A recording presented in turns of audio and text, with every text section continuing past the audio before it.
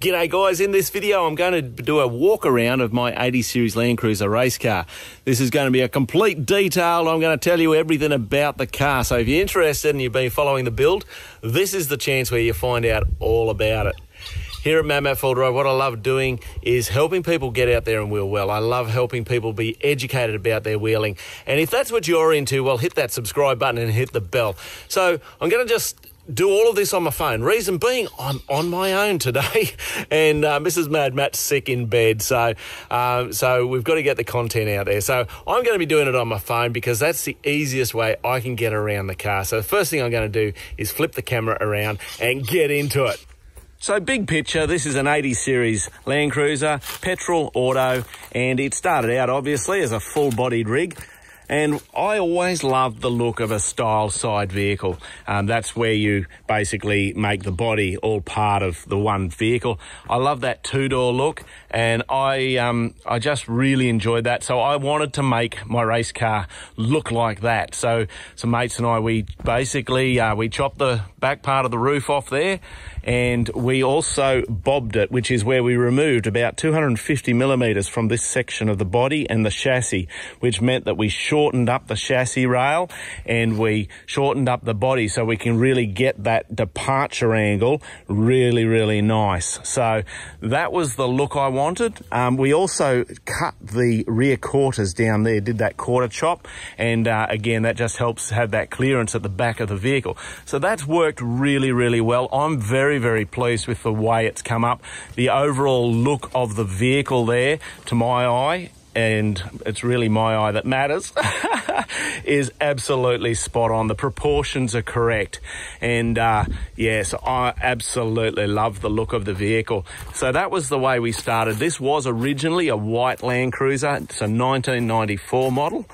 And yeah, now it's black and it's a style side ute, or pickup, as you Americans would say.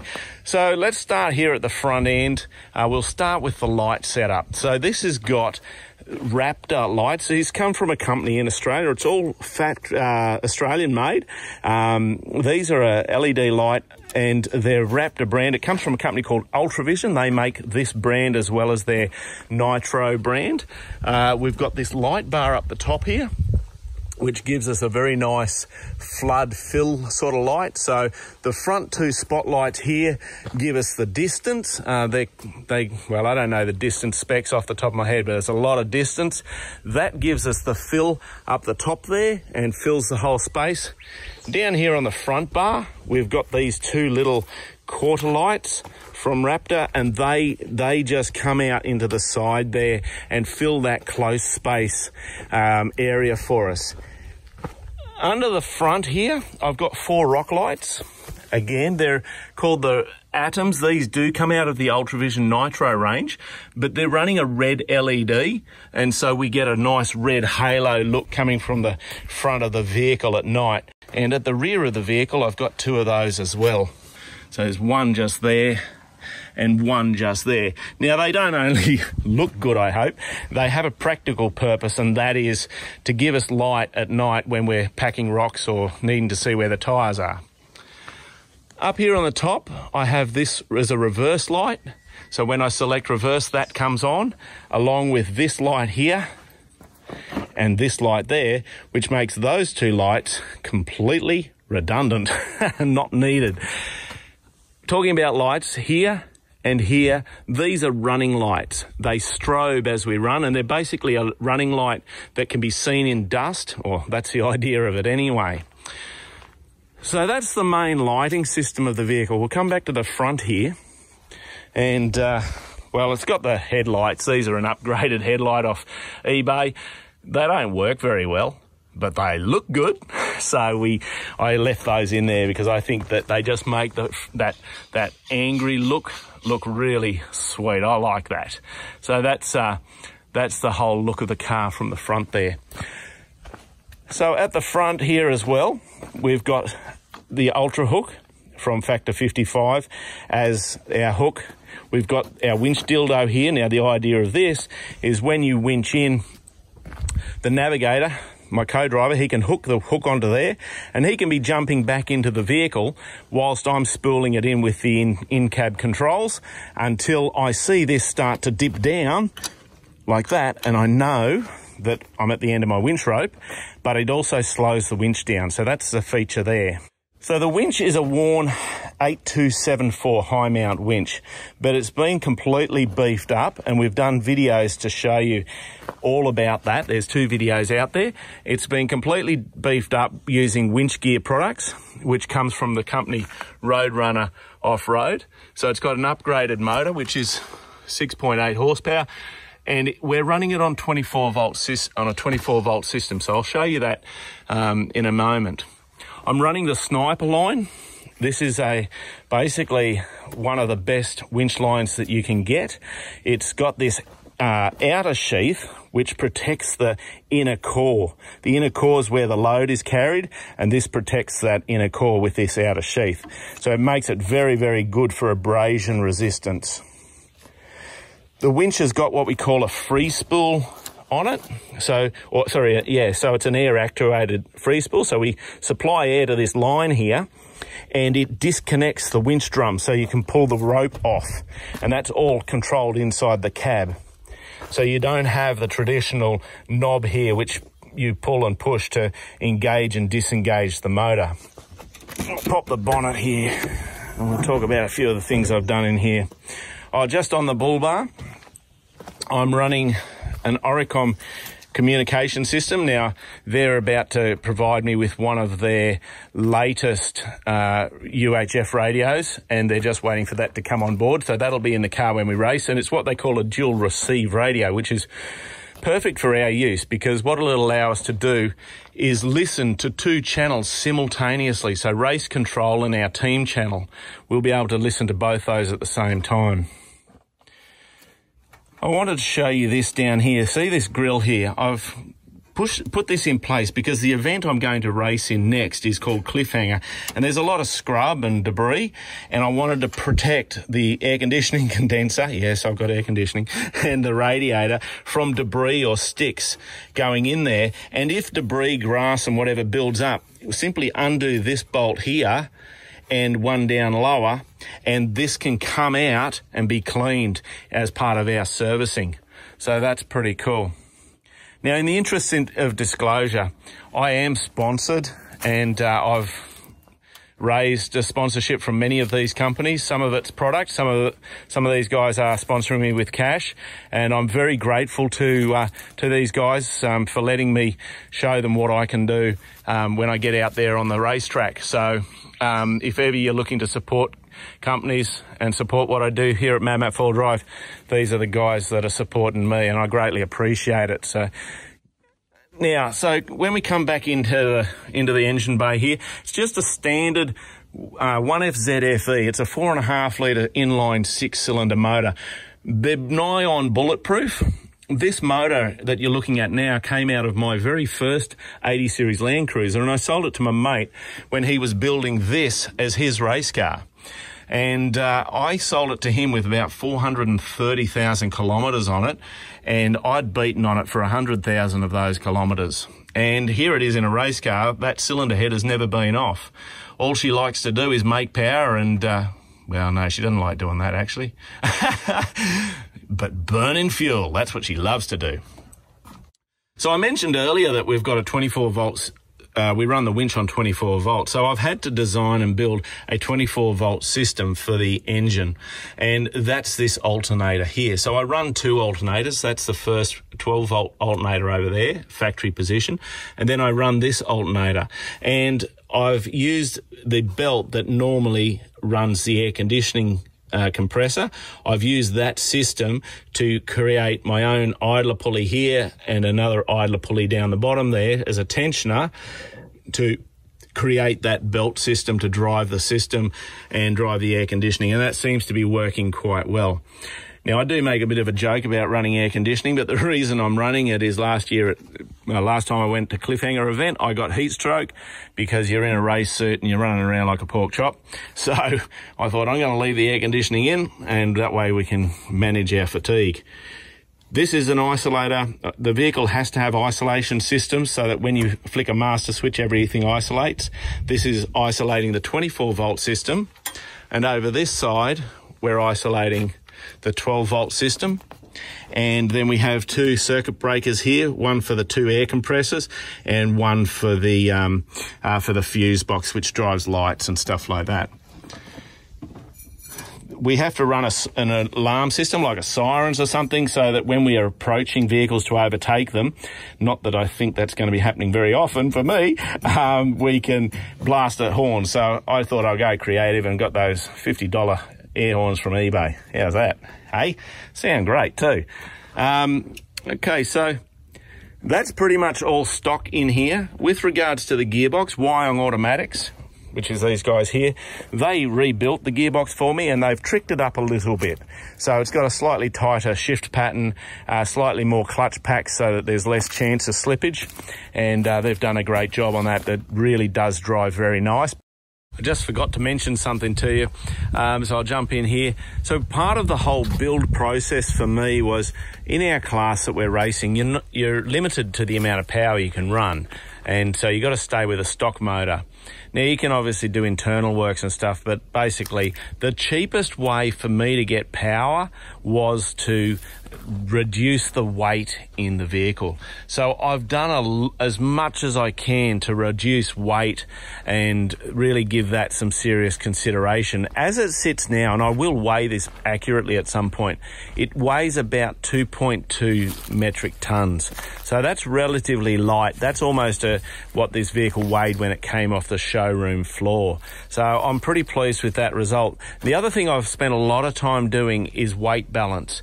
I've tried to get as much weight from the front of the vehicle to the rear of the vehicle. So that's why we've got spare tyres and batteries and stuff like that up the back here, just again to get that weight at the back. And that means when you jump, when you land, the front end is what traditionally takes all the hit. And so by getting the weight up the back as much as possible, we've been able to manage that to some extent. Ultimately, I'll probably even move the cooling system, the radiator and that, to the rear of the vehicle as well. But that's for another day. I'll point out that's a diff breather. I'm running high diff breathers, so that's a front diff breather just there. Other than that, this engine and engine bay is very stock and in very basic order. I'll show you this fuse box and system here.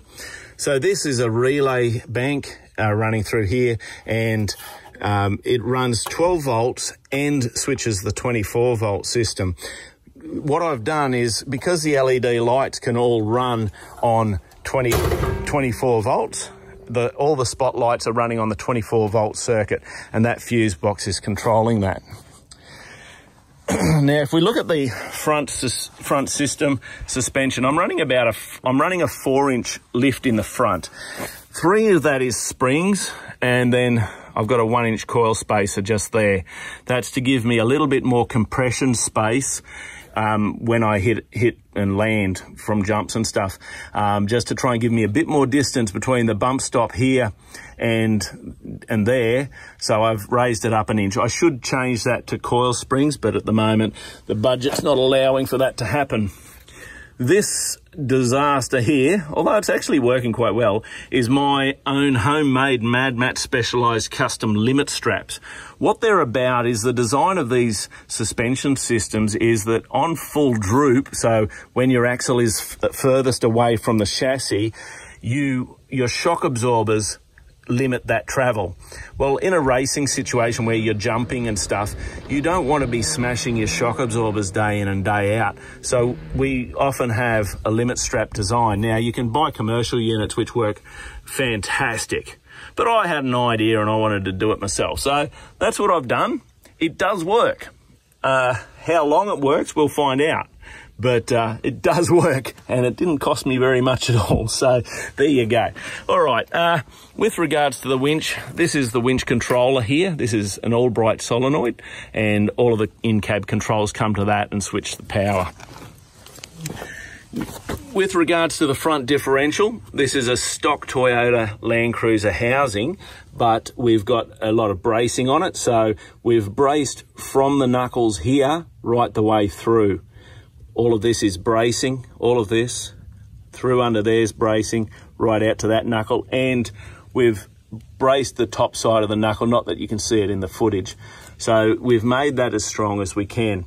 We've got a upgraded steering arm here, tie bar, and we've got upgraded panhard rods, which is this one here. They're an upgraded superior unit, and so adjustable. That means that we can get the track of the axle centered into the vehicle. And I'll go around this side and I'll show you the radius arms, which are again upgraded. So these are a superior engineering, well, they call it a hyperflex arm. It's a complete design that allows a lot more flex and articulation out of the front of the vehicle, and it allows it to be more supple, which is quite nice. We're also running the remote res 2-inch Pro Fender shock absorber. These have got custom valving in them from Superior Engineering, so that we get the ride and handling that we're looking for, and that's making a huge difference to the vehicle, getting that tuned in and working properly. So the tyres here are Maxxis Trepadors. I'm sure most of you recognise them straight away. And Maxxis is one of my sponsors, which I'm very grateful for, because obviously tyres is a big expense to any racing event. Now, what I've done here, though, my mates at Roadrunner Off-Road, they helped me make my own beadlock system. So this has got a number of features on the wheel. I'll see if I can show you through here. Can you see there's like a lip down where my finger's pointing? That's a strengthener on the inside of the rim that I've welded on. So that's a piece of steel all the way around the perimeter of the rim. Therefore, when I'm aired down, if I hit a rock or something hard, that protects the rim from buckling. Then on the outside here, we've got this inner piece here, which has been laser cut. I did all of this myself. I welded that to the Toyota steel wheel. Then I've got this white plastic here, which is a nylon, and that's a 15mm spacer or anti-coning ring. And the idea of that is to clamp this. This is a big clamp, and it clamps the bead of the tyre to this plate here in that space. Now, the bead of the tyre is 18mm thick. So by having this at 15mm, we put a 3mm of clamp onto that bead of the tyre, therefore sealing the tyre and clamping it. The big advantage of running a beadlock system like this is when you run lower tyre pressures, it allows it keeps the tyre from spinning on the wheel, and it keeps it located. So that's the significant advantage. It also, when you're cornering hard and the tyre wants to roll under, the tyre won't roll off the bead as it normally would. So they're all about serious off-road, and pretty much if you're going to go at speed and racing, you need to look at a system like that. So I'm very pleased with that. I think that those red rings on the outside there really set the car off and give it a good look. All right, so 16 minutes in, and I've got lots more to show you. I hope you're enjoying this. Let us know what you think down below in the comments. Hit that subscribe button and stuff as well. I'd appreciate the support. So underneath the vehicle, I mentioned the gearbox earlier. I've added a little bit of extra bracing to the automatic gearbox sump pan there, just some flat bar welded in place, welded to the guard. So it's not much, but it'll help. The cross member's bent and buckled, but hey, it's still there. And some of the chassis bolts were stripped, so I've welded the cross member in place. It's easy just to grind those welds out if we need to pull that out on the racetrack or in pits. The transfer case is the standard Toyota unit, but it's got a 33% reduction in it. What that means for me is that I can race in low range and get up to 80 kilometres per hour in low range, and that's pretty quick. The motor's on rev limiter, but it's cool. Now I'm going to link to a video above and show you how I made my own rock sliders. These cost me less than $200 to make. And essentially, as you can see, I've cut the sill out of the vehicle and grafted in the section there, that RHS section. The reason I did it this way is normally you mount off a chassis rail, and that's obviously got some significant advantages, but it reduces the clearance you have between the sill and the road. So I wanted to keep this ramp over area here as high as I could, and so I've grafted that into the sill, and you can go into that video above and that are linked and watch that, how I did it. But I think that I actually like the look of that, and it's got a real practical feature to it as well. Let's look at the rear end of the vehicle. Now, it's all a stock design. It's designed as a 5-link suspension system with a sway bar, which is what we're looking at here, one end of the sway bar. These are an upgraded link here, and they've got what we call a Heim joint. See, it's not a rubber bush, it's a Heim joint in there, and that really allows the rear end to be very soft and supple. It flexes so easily because it doesn't get that resistance coming from a bush. On the upper links here and here are both Heimed at both ends, and they're working really well. And I've got them set up, rightly or wrongly, some say I'm an idiot to do this, I've got them set up so they're quite long and rolling the pinion of the diff up. I'll come around this side and show you what I mean. One of the things that happens off-road is you munt your tail shaft and you dig your pinions into the rocks and stuff. So you can see there how the pinion's pointed upwards a little bit, and I've done that intentionally to try and keep that tail shaft up high, and you can see how high it is there, and to protect that pinion and the front end of the diff. We'll find out if that's a good idea or not, but so far it's working a treat.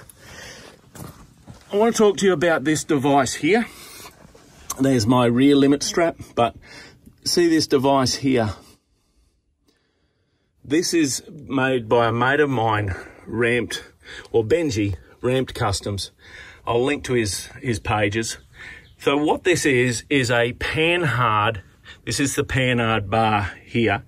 Okay, this is what stops the differential from moving out from under the vehicle. So what it does is that bolt there is normally down here, which, as you can imagine, I'll come back a bit. If you imagine that panhard bar would then be running down to this point here. So it's got quite an angle on it. Now, what happens when we're racing, when we go over a jump, that swinging action means that the differential drops and moves to the side of the vehicle. And that means every time you jump, the vehicle kicks to the right. And it's quite annoying. And the other thing is it changes the roll center of the vehicle by moving it upwards like we have. So by putting that device in, I've not only brought my roll center, or the center of gravity of the vehicle, up high, up more central, I've also had the effect of stopping that kick when I do the jumps, and it's made a nice difference. So that's the other feature. Obviously, we've got the sway bar in there. That's through there. The rear differential itself, I'm running ARB lockers if I didn't say it earlier, but the rear diff is actually out of a 105 series LandCruiser, and the reason for that is they have a stronger center, they have bigger axles. So I'm running a bigger axle design, but I'm still running the 80 series hubs, the six stud hubs. Now, I'm sure many of you have noticed right away that there's something missing in this whole space here. I've removed the handbrake. Many would say that Toyota LandCruisers don't have a handbrake anyway, and I would agree with that, so I removed it. There is no handbrake in this vehicle. Oh, but is there? Well, come with me. For the race, we have to have a handbrake, or a means of stopping the vehicle. Look at this. Look at this. We have a handbrake.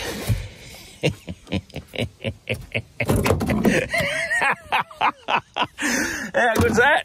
All right, maybe I'll do it with 2 hands next time. So that's my handbrake.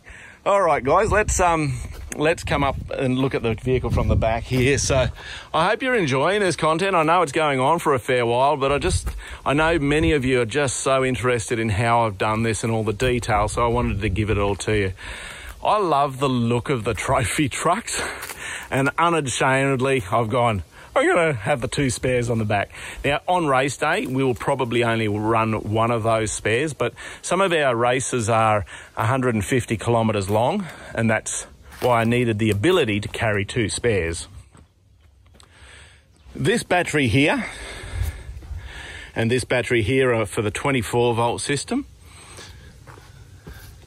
This battery here is the 12-volt system, so I'm running 3 batteries in the vehicle, completely separate systems. This is the diff breather for the rear diff, my remote reservoir canisters for the rear shocks. This box here is for food and supplies on race day, and that's for vehicle spares on race day. These 2 coolers here are for the automatic transmission. So I've doubled up 2 factory Toyota coolers in series and just got a fan. As soon as you turn the ignition on, that comes on and then we start cooling stuff. It keeps the auto nice and cool. This device here is a ground anchor. So when we're winching in Cliffhanger event, oftentimes there's nowhere to actually hook your winch to, so you've got to dig into the ground, and that's what this plough device does. We hook the winch rope to here, and you dig it in, and when you winch, this just ploughs itself down into the ground, and this can literally go that depth underground. So that's what this is about. Once we've got ourselves up and winched up, we then hook on with this and pull this out of the ground, because sometimes they get stuck pretty bad. Obviously, we've got to have fire extinguishers, so I've got one there and one there. These are on a quick release bracket system that my mate Matt Ratcliffe made, and they work quite well. You just pull that pin out and that just lifts out. I wish I'd painted them before I put them on there, eh? Silly me. This is obviously a high lift jack. That's so we can change tyres primarily, although it may be used, in some forms of recovery as well. So it's a heavy piece of gear and that, but it's quite versatile in this race environment. Over here we've got a bunch of our air system. So this little retractor reel air line allows us to run an air blower for blowing out air filters and stuff, but mainly for pumping up tyres. That's our air tank. That isolates the retractor reel. These are our locker solenoids, front and rear diff lock solenoids, and an air tank and stuff like that. Another very personal thing here, the reason for the 2113, that's the dates for my son's birthday, not the month, but just the day of the month. And so my oldest is 21st and the other youngest is the 13th. And then this is just a very personal thing to my brother who passed away, and so he was going to be my navvy, and he passed away before he could do that. So he said to me when we were negotiating or talking about doing it, he's like, "But Matt, you've got to let me drive." So he's driver number 1. Anyway, miss you, bro. So you've seen my U-Butte handbrake. What a beauty. There's another fire extinguisher there, actually, before I jump in. So with regards to the seats, we're running a SAS racing seat, very padded, very suspension. I may change these to a non-suspension seat down the track, because one of the challenges you have with suspension seats is that your seat belts can come loose on you. We're running a 5-point rated 5-point harness, so these two go over your belt, your waist. This comes up between your legs. These are your shoulder straps. They're a 3-inch strap.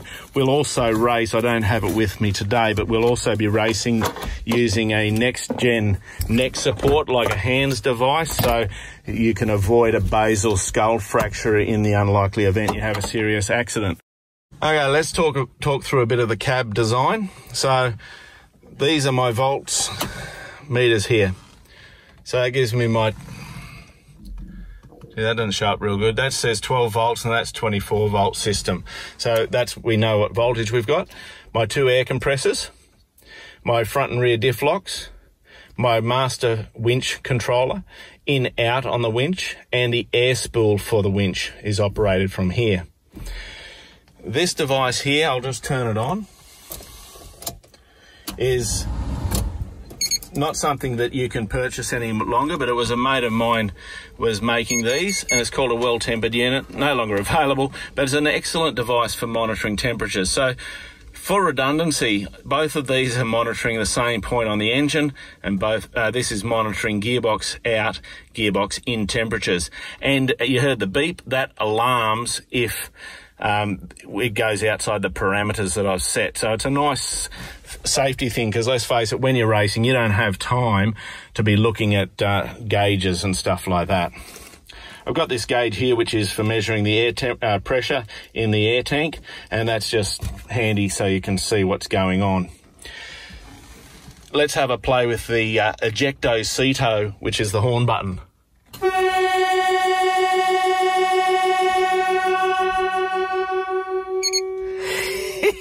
Isn't that just fantastic? All right, my navigator is going to be running with a GPS unit mounted up here, like a marine style of GPS unit, and that's so he can see where we're going and everything. We'll have the Oricom radio, UHF radio, mounted down in here. This device here is all about a system called Rally Safe. At any given time, the race organisers will know exactly where we are via satellite and the Rally Safe system. It's got a number of other advantages. It tells us if there's a vehicle coming towards us. It tells us if we're coming up behind a vehicle. And if we have an accident, it sends race control a G-force reading of that something's gone wrong. And they can even send us very basic text messages. So it's a fantastic safety tool, and it's called Rally Safe. I love the fact that Cliffhanger event is got us racing under Rally Safe. It's brilliant. Okay, we left the center console in the vehicle primarily for junk. No, on race day it'll have things like gloves and stuff like that. We're very aware of only having what we need in the vehicle. And on race day we are going to have got Luke from Patrolling Oz coming along to run GoPros and stuff. So we'll have a GoPro mounted here at the back window. We'll also have one mounted facing forward, showing you the forward view of race day. And obviously, if you're watching this video, in a couple of years' time, all of that's redundant information. But anyway, there you go. So comms between Navi and I, we're using the Cena Bluetooth communication systems. So Cena sponsored us with these 50R units, and they mount on our helmets, and it gives us complete Bluetooth comms up to 1.2 kilometers, I think, and that'll allow us to completely communicate with each other without having to raise our voice or anything like that. So that's a beautiful piece of kit. We also have to, by rules, run seatbelt cutters in the vehicle. So we've got one there and one here so that we can do that. So that's the flashing lights, because I've now got the ignition on. You can see that. And that's so that you can see us in the dust. All right, guys, look, I've loved showing you around my race car. And look, let's be frank, it could probably be registered on the road. And if you're living in America, it would be registered. I'd love to run this down the street. How good would that be? Here in Australia, no can do. Anyway, guys, I'm very pleased, and to be honest, I'm quite proud of how this vehicle has come together.